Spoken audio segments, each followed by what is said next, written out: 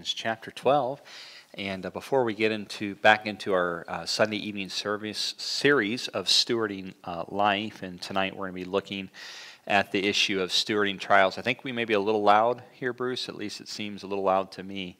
I just want to encourage you with continuing in the scriptural truths that we were challenged with in our past revival.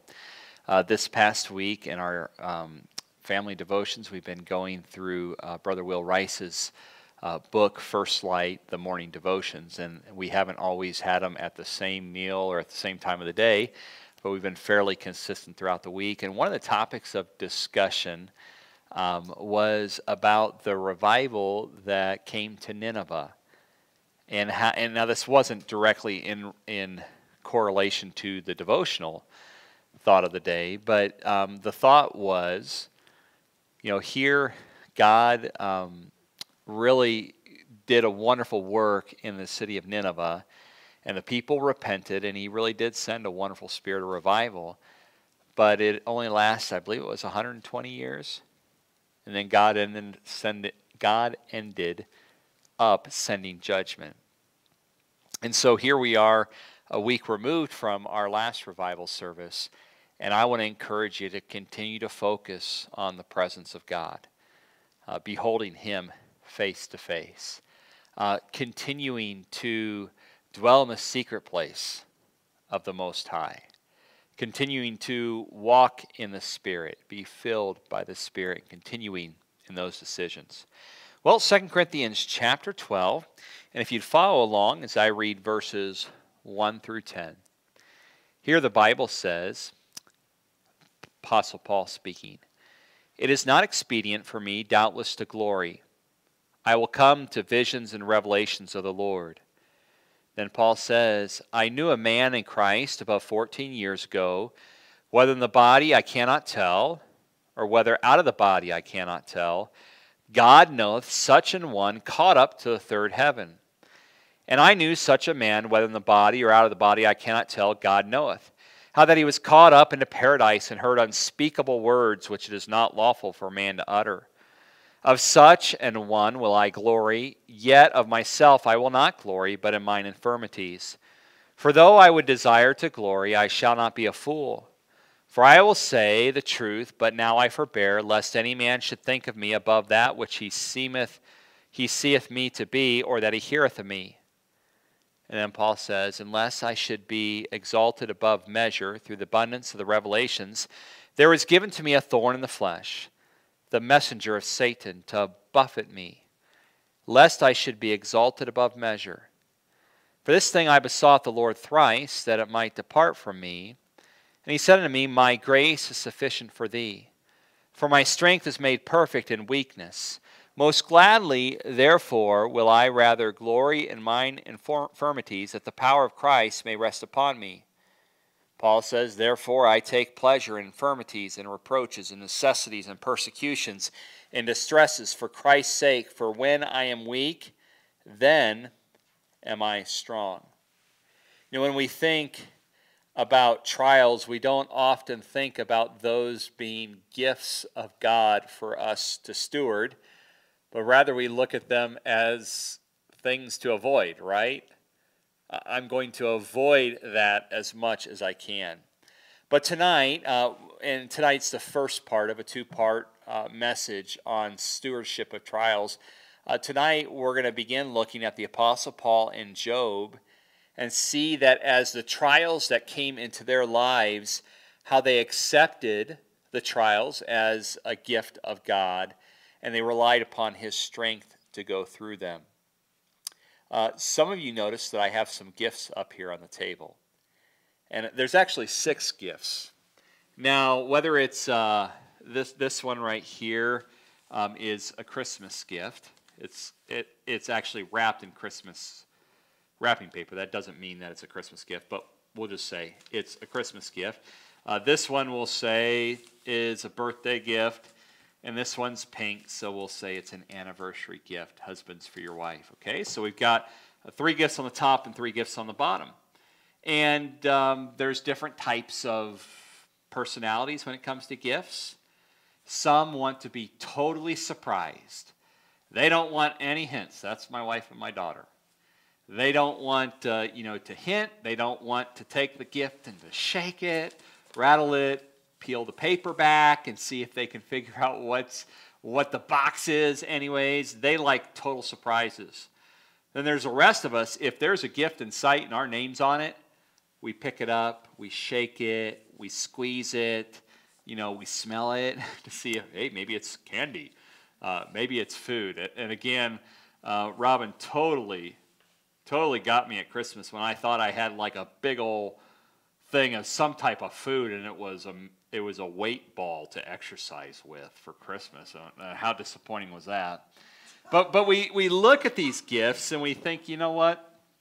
That's something that I would enjoy. Matter of fact, I spent time this afternoon, valuable, precious time, wrapping all these gifts.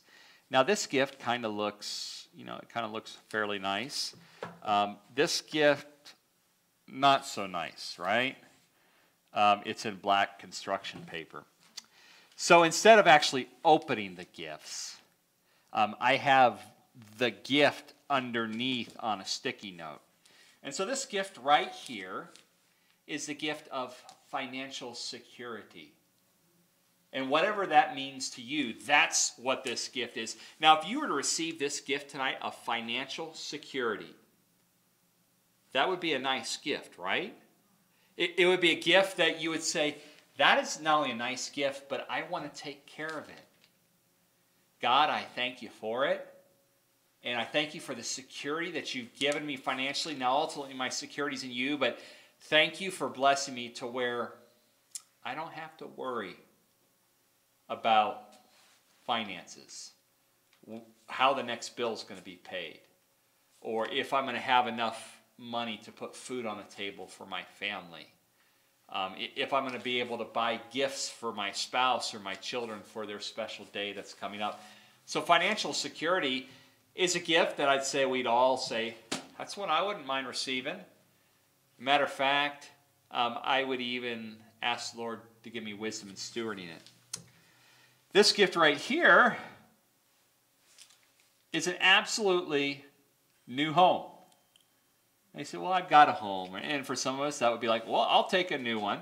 Even what I have right now, if it's brand new and I could pick the floor pan and I could pick, the closet space or the bathroom space or the layout of the kitchen or, the man cave, whatever it is, if I could design it, this would be a nice gift that, Lord, if you gave me a new home, then I pray that I'd steward it for you, that I'd use it to have other believers over to encourage, that I'd use this new home to have lost people in and try and witness to them and share them the good news. So we would all agree that a new home would be a nice gift to steward, right?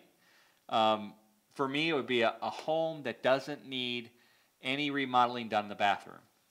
I've got some work tomorrow morning to do to finish up our master bath, and then it's on to Kylie's bathroom. And it's starting over from scratch, the whole process. But a new home would be a nice gift to steward. This gift right here is the gift of a restored relationship. And as much as financial security would be, as much as a new home would be, there are many of us here tonight who have a relationship that we would just absolutely, it would be one of the greatest gifts that God could ever give, would be for that relationship that there is something between, there's a rift, there's an obstacle, there's a canyon of a divide for that relationship to be restored.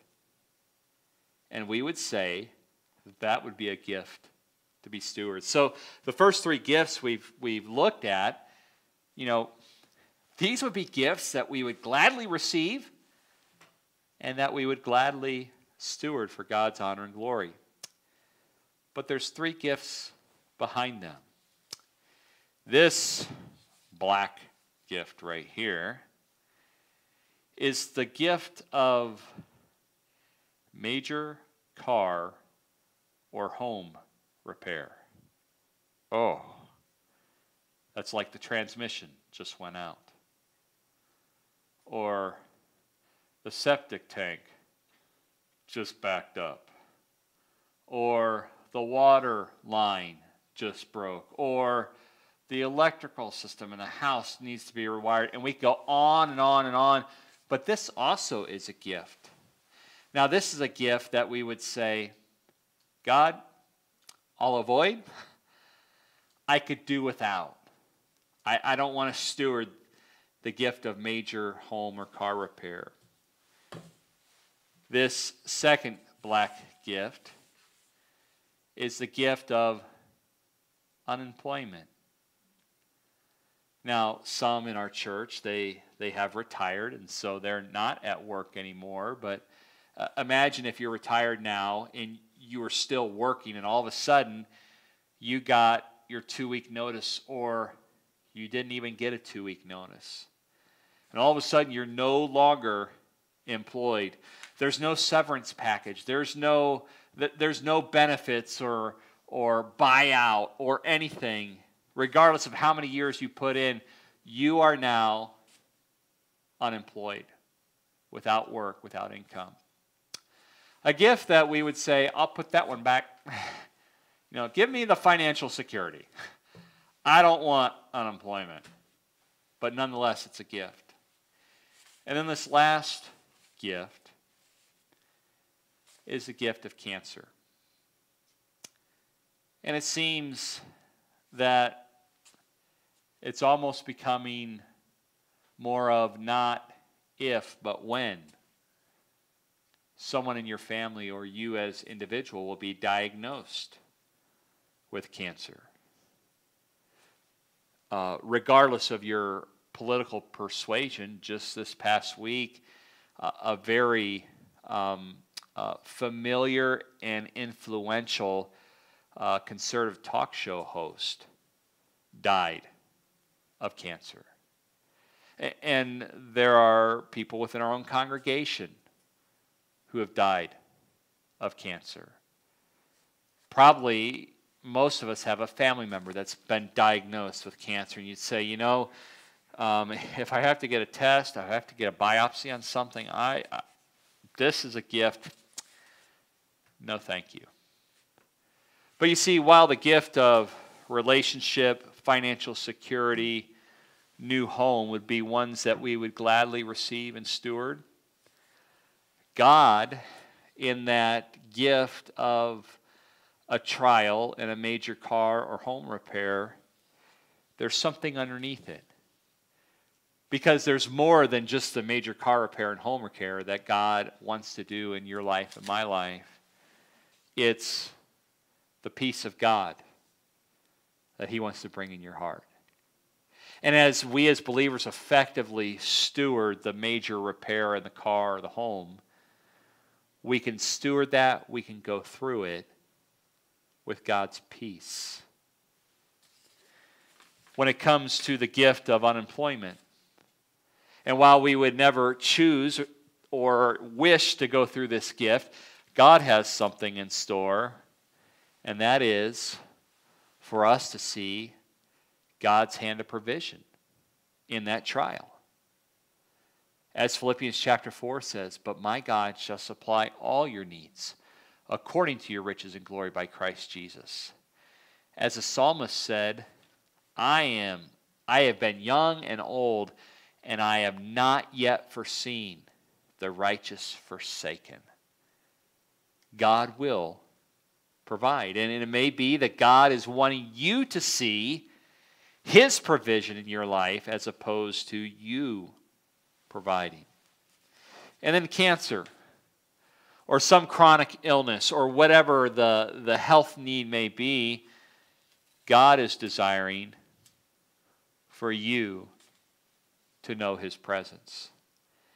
As Isaiah chapter 53 talks about the one who created us, the one who redeemed us, the one who we are precious in His sight. When you pass through the waters, they will not overflow you.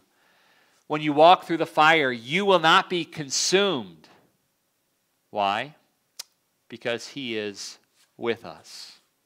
You know, we'd all accept the good gifts, but it's the gifts of trials that we struggle with.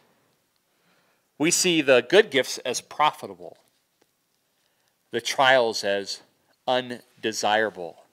And God, you can have those back, but yet it's those trials, as we steward them, sometimes the most heavy gifts, the heaviest trials, when we steward them properly, accepting God's grace and his strength to go through them, all of a sudden we find the greatest blessing. Remember Evangelist Miller's first message about a passion for God's presence? That first point, the priority of God's presence. You know, God, Moses speaking, we could have the promised land, the land of covenant promise. We could have all the protection and the blessings and the peace of all that, but if it's not for your presence, we don't want to go. And so may God help us to see the importance and the value of accepting trials as a gift for God to steward them for his honor and glory. Paul Chappell shares the illustration of Charlie Brown and Linus are having a conversation with each other, and Linus says this: I don't like to face problems head on. I think the best way to solve problems is to avoid them. As a matter of fact, this is a distinct philosophy of mine. No problem is so big or so complicated that I can't run away from it. And may God help us not to run away from the problems, but to accept them as a gift. You think about Job in Job chapter 1. We're introduced to him in Job chapter 1. He's the wealthiest man, probably one of the wealthiest men alive at that time. Having everything that a man could desire, a healthy family, wealth, respect, influence. He was a leader. And yet, in just a matter of hours, he lost it all. He even lost the support of his wife. And just for whatever it's worth, a husband can go a long ways on the support and encouragement from his wife. And the criticism, like Job's wife, the criticism of wife can destroy a man's hope and dreams quicker than nothing else. Listen to Job's wife's support. She says, "Dost thou still retain thine integrity?" Her advice to him was, curse God and die. And yet, as Job thought about all the trials that just came down one after the other, he made a choice. And that choice was to steward the trial, accepting the good hand of God and accepting what God had allowed to come down in his life. As it says in Job chapter 2, verse 10, when Job responds to his wife's advice to curse God and die, Job says, "Thou speakest as one of the foolish women speaketh. What? Shall we receive good at the hand of God, and shall we not receive evil?" And believe me, throughout the book of Job, there's times when Job cried out to God, why? Why are these things happening to me? Job 30:26, when I looked for good, then evil came unto me. And when I waited for light, there came darkness. But yet he chose to wait patiently for God to lead him through. In your life, what message have you recently received? What bad news, what trial has come down your pike? What criticism are you facing, maybe in the home, in the workplace, amongst that you care about, those that you care about the most? Those trials are difficult, Paul Chappell says this: stewarding trials is a unique aspect of stewardship. It raises a seeming contradiction. How do you steward something in which you have no control in the first place? And it seems that no one would choose to steward trials as they invade our lives without invitation. Then he goes on to say, when we speak of stewarding trials, we do not mean that we want to control the trial. It's not like stewarding finances or stewarding scheduling time. Rather, it is a choice to reveal the trials of life, to receive the trials of life with acceptance and yieldedness so that God is free to work in our lives and bring good from the trials. So instead of choosing to, no, thank you. I don't want that. I'll take this, but I'm not going to take that. Right? By the way, they're empty boxes, so there's nothing breakable. It's not Robin's fragile china or anything in there. I don't want those. Instead of rejecting the trials, we receive the trial from God's hand, and we trust Him to go through it with us. We're going to look at the first of three wonderful results of believers stewarding trials tonight in our message. The first wonderful area which God desires to work in our hearts in the area of stewarding trials is in the area of humility. As you came in tonight, there was a handout on the back table. If you didn't get that and you want to slip out to the back and pick that up, you can do that at this time. Or if you just want to just jot notes, we'll review next week in our review and preparation to continue this series. But the first area is in the area of humility. All of us have the propensity for pride, right? We want what we want. We want it in our time. We want it in our way. Wasn't that Lucifer's downfall? Isaiah 14, I will. The 7 I will statements. And while we see it in Lucifer's fall from heaven, it's evident in our lives as well. And there's many times that God will allow us to steward a trial to help deal with the pride in our hearts. Because instead of the pride, what God is desiring to produce is humility. What do we desire? We want recognition. We want to become greater and greater. And yet, the Apostle John said in the Gospel of John, he must increase and I must decrease. If there was a Christian in the first century that could have boasted, it certainly was the Apostle Paul. Now, in the passage in 2 Corinthians chapter 12, when we opened up, we read some verses about this man that he knew that was caught up into heaven and had this vision and saw things that were too wonderful for him to even utter. Most Bible scholars believe that that was the Apostle Paul himself. So think about in our day, in our society, and even our Christianity,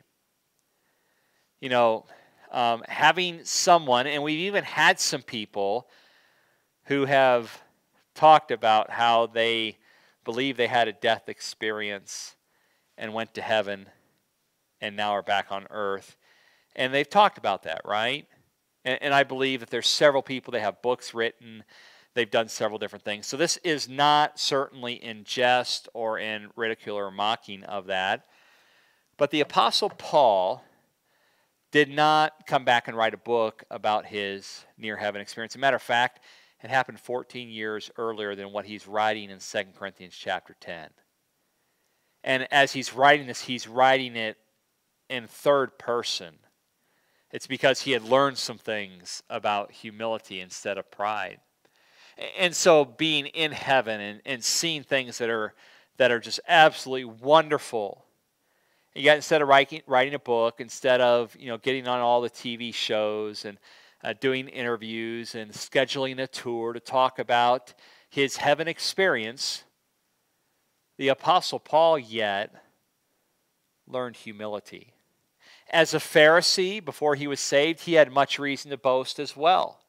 As far as knowing the law, keeping the law as best as a Pharisee could, although we knew that Paul had sinned and had fallen short. And yet, he had learned the importance of humility. Paul could have profited by gaining respect and recognition. He could have profited financially from his heaven vision and experience. And yet he chose to take the path of humility.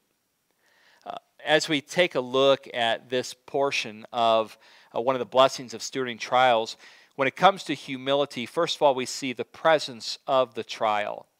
The presence of the trial. In the passage, we talked about, Paul talked about the thorn of the flesh that he was given, lest he should be exalted above measure.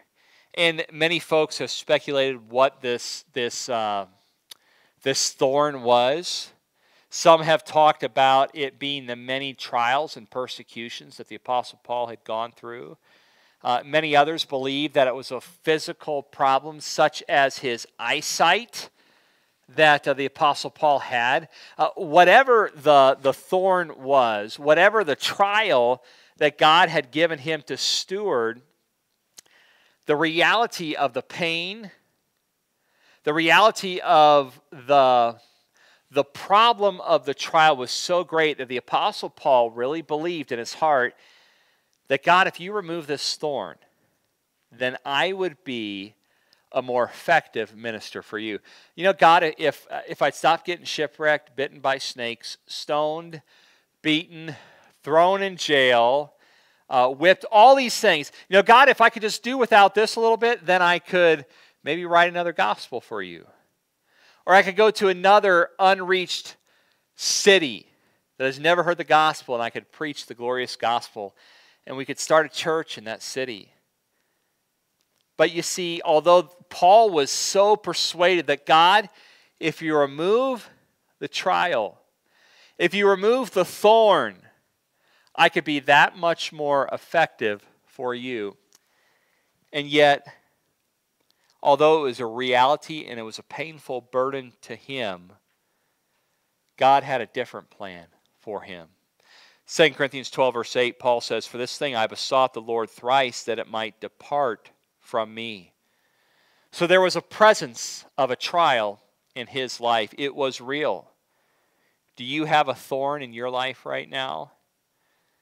Something, and if it was a physical thorn, I think one of the worst places to get like a cactus needle is in your foot, especially on the bottom of your foot.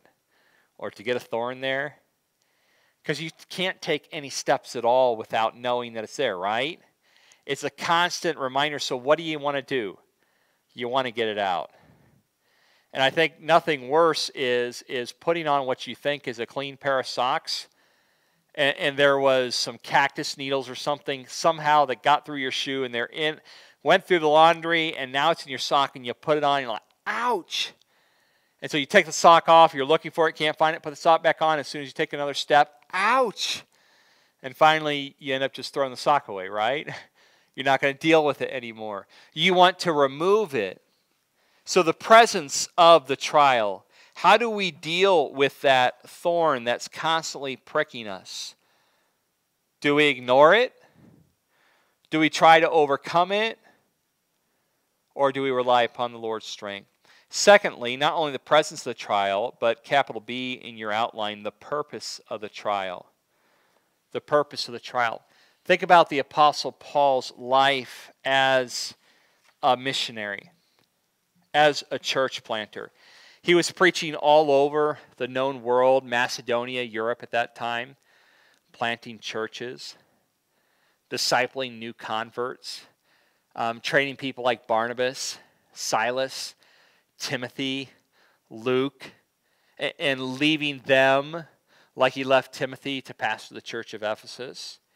He wrote at least 13 books of the New Testament, giving instructions to local churches. As it says in 2 Peter 1:21, for the prophecy came not in old time by the will of man, but holy men of God spake as they were moved by the Holy Ghost. And so the Apostle Paul, when it came to his life, when it came to his ministry, he was very effective. But did his life match his message? Well, we can see that in the book of Acts kind of is a biography of Paul's life. But in 2 Corinthians, we kind of have, chapter 11, we kind of have an abbreviated update of the persecutions that the Apostle Paul went through. Here he says, in 2 Corinthians chapter 11, verses 24 through 28, of the Jews received I 40 stripes, save one. Thrice was I beaten with rods. Once was I stoned. Thrice I suffered shipwreck. A night and a day I've been in the deep.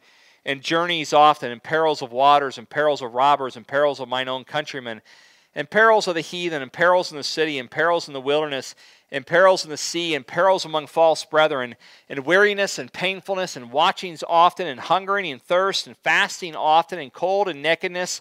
Beside those things that are without, that which cometh upon me daily, the care of all the churches. And you see that the Apostle Paul went through all of these sufferings. But yet, as 2 Corinthians closes out, he's persistent. He has hope in God. But yet the effectiveness of the Apostle Paul's ministry was not in the gospel which he wrote. It was not in the churches that he planted and the people that he mentored for the ministry. It wasn't even in all the sufferings that he went through. But it was in the thorn of the flesh, the trial that God gave him that enabled him to be effective. So the purpose of the trial, as we see back in 2 Corinthians 12, verses 7 through 10, and lest I should be exalted above measure through the abundance of the revelation, there was given to me a thorn in the flesh, the messenger of Satan to buffet me, lest I should be exalted above measure. Again, dealing with that importance of humility in our life, in the Apostle Paul's life. For this thing I besought the Lord thrice that it might depart from me. And he said unto me, my grace is sufficient for thee, for my strength is made perfect in weakness. Most gladly, therefore, will I rather glory in my infirmities, that the power of Christ may rest upon me. Therefore, I take pleasure in mine infirmities, and reproaches, and necessities, and persecutions, and distress for Christ's sake. For when I am weak, then I am strong. The purpose of the trial was for the Apostle Paul to learn humility, for him to learn that his strength was made perfect, that God's strength was made perfect in his weakness. So he's seen the presence. It was a reality in his life. The purpose of the trial was to develop humility in his life. But how about the pathway of the trial?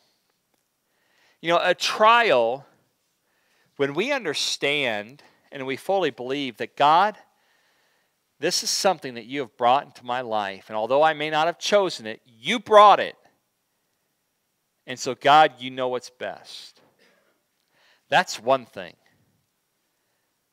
But when you think about the pathway of Paul's trial, the pathway of Job's trial was Satan.